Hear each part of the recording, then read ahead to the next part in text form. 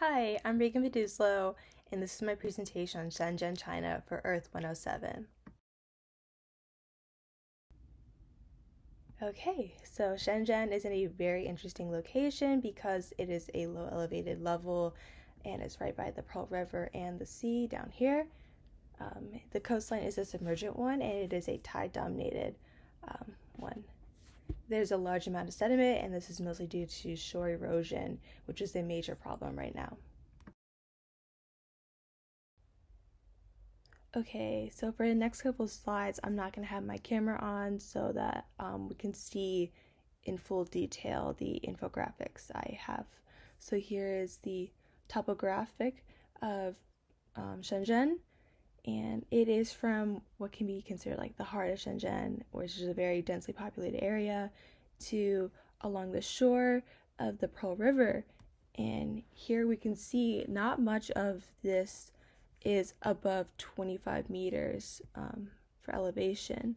So at this point here that I highlighted is only at 9, which is not great whenever you're surrounded by water and are at very high risk of flooding like Shenzhen.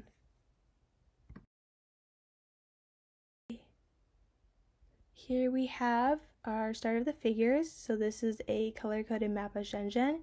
It is color-coded by flood hazard zones. All these little red dots are hotspots of places that are likely to and have been flooded.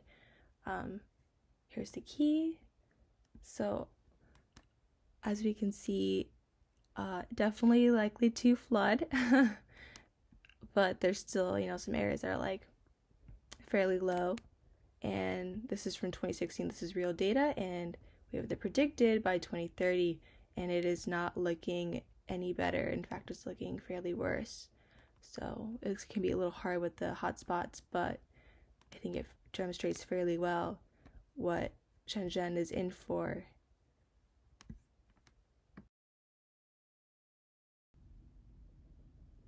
Shenzhen is a metropolitan area. It has over 13 million people, close to 14 million. This is going to be presumed to grow due to the growing tech industry. And this industry is bringing in a lot of billionaires and tech moguls into the area. And it's creating a rather large disparity in wealth. And I think these two photos exemplify that really well, with the skyline being rather new. And these, I'm going to presume, are apartments, not being the same. Speaking of apartments are the largest form of housing in the area due to the dense population. Shenzhen has a very rich history with people inhabiting the area as far back as 7,000 years ago. So much to be had here.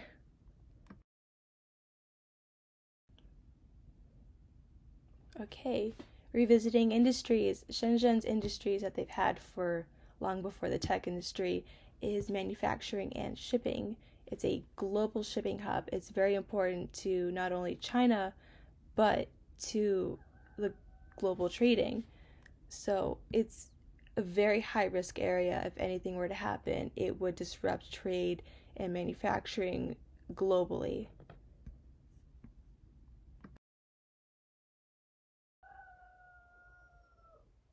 Shenzhen is no stranger to flooding. It has always happened. It's just gotten way worse over the years. I think this picture demonstrates that really well. This entire street here is flooded. This is actually from the 2019 flood, which really sparked a lot of people and a lot of response in citizens to start making a change and help mitigate these floodings and heavy rainfalls. And they want to do this by implementing the sponge city design. And it is to address issues of flood risk and chronic water scarcity. Shenzhen is a very large area, very urban area with a lot of history, and unfortunately with that comes a lot of pollution, especially in the water. So they export, I believe, over 60% of their water from more rural areas. They don't really have a good reservoir, so they wanted to kill two birds with one stone with this design. So I think this really exemplifies this well. The soil composition of Shenzhen is really unique, where that it can hold a lot of water. So the idea would be getting heavy rainfall or flooding, putting it into these water deposits or under the ground in this really saturated area between the urban area, the city, and the bedrock, and taking this water and putting it into aquifers and cleaning it so that it can be used later on. So it would both take in all the excess water and then reuse it.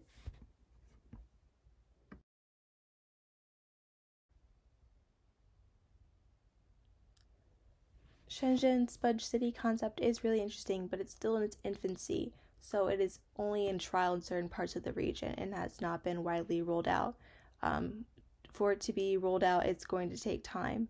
So in the meantime, they have implemented what I understand to be a very limited rollout of soft engineering solutions, such as rocks between land and water, planting mangrove trees, and mudflats to help mitigate.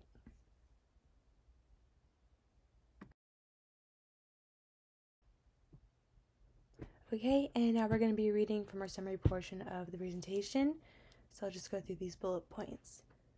Southern China is a subtropical climate located on the Eurasian plate and is not very close to plate boundaries, so it's not a tectonically active area.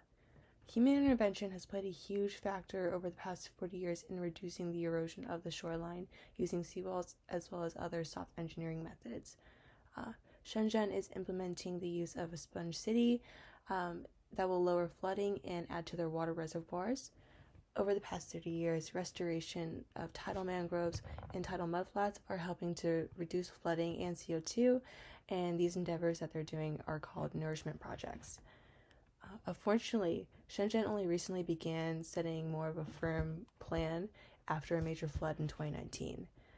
So they're approaching this as a response not only to flooding, but as climate change as a whole. And according to the Chinese government, policy is still in its infancy, and there needs to be more research done before policy can be implemented. So there is not much out there on what the Chinese government plans to do in terms of response for its citizens.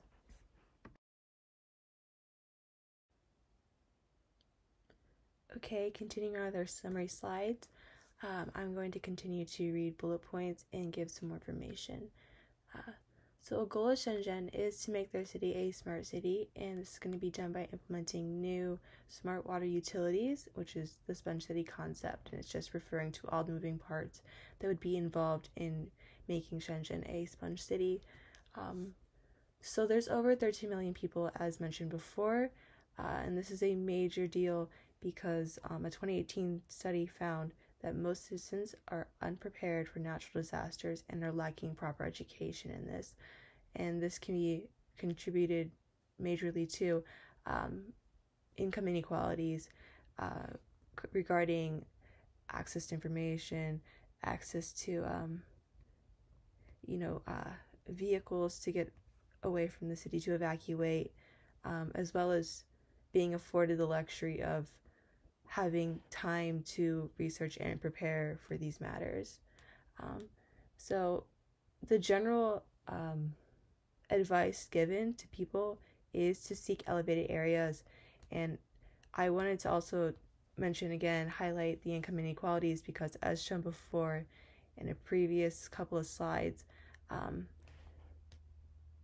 the housing, they are apartment buildings, but they're rather low and they're not exactly very new. So where they're seeking shelter is definitely a concern.